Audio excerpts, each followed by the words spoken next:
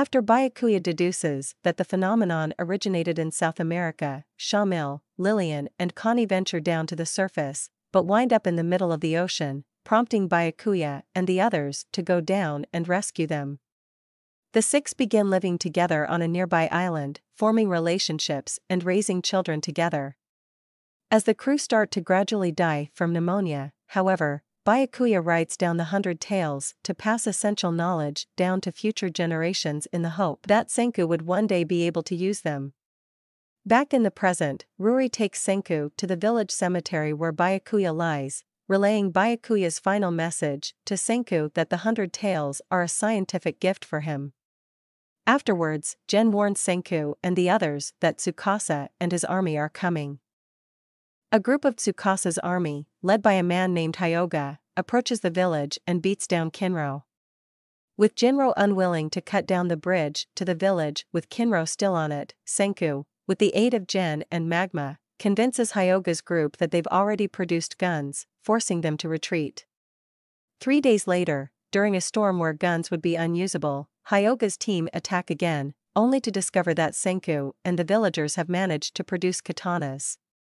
Although Hyoga proves to be a powerful foe with his spear technique, the spear breaks thanks to some sneaky sabotage by Gen. Hyoga reveals that his attack was merely a distraction so his ally, Hamura, could sneak in and set fire to the village, forcing the villagers out into the open. Wanting to protect the Kingdom of Science, Suka manages to successfully lure Hyoga's troops away from the village and strand him and Hamura above the poisonous gases from the acid pool. Hyoga pushes 3 of his minions off the tree where they are killed by the poisonous gases. Aiming to attack Tsukasa's army before it grows too big, Senku sets his sights on reinventing the cellular phone. Meanwhile, Hyoga reports to Tsukasa that Senku is still alive. Senku and Ishigami Village begin work on the cell phone, planning to complete its construction by spring. In order to manufacture gold filaments for wiring, Senku creates a cotton candy machine to test with sugar. Senku brings cotton candy to Hamura, who has been spying on the Kingdom of Science.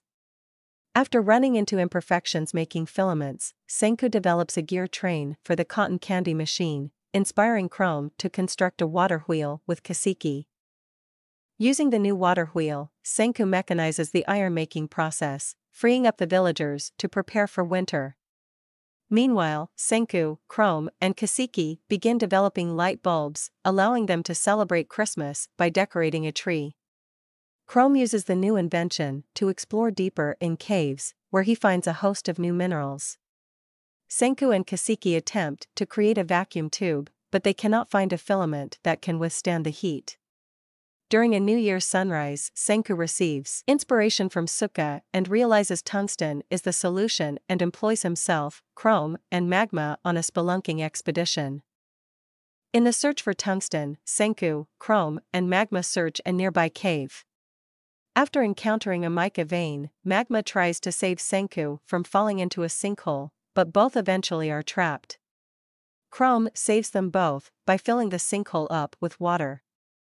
The 3 hurriedly return to the village after encountering a deposit rich with minerals in order to make it in time to celebrate Senku's birthday. While the 3 were gone, Gen and the village build an observatory for Senku. Senku unveils the pile of tungsten for final preparation. After being crushed into a fine powder, it needs to be heated at an extremely high temperature for it to become usable. While Senku readies the tungsten powder, he charges Chrome and Kaseki to create a method of pinpoint high-temperature heating using everything they have learned since Senku's arrival in the village. Once the tungsten filament is created, everyone splits into groups to complete the remaining tasks. Suka and her friends finish twining the gold wire, Senku and Chrome create the necessary plastic, Kinro, Jinro, and Kahaku burn coal for its ash and make a microphone, and Gen and Ruri create zinc-carbon batteries. They all finish their tasks and Senku puts it all together, creating the first modded cell phone in the new world. To the villagers' dismay, Senku informs them they require 2 cell phones for full functionality. After testing the cell phone across a wire, Ruri tells Senku of one of the 100 tales, hinting towards a time capsule sealed in Byakuya's gravestone, a glass record. Byakuya intended to create a record to communicate with Senku across millennia. Using a phonograph he reconstructed, Senku and the villagers are able to hear the voices of the astronauts for the first time since petrification, as well as a song from Lillian.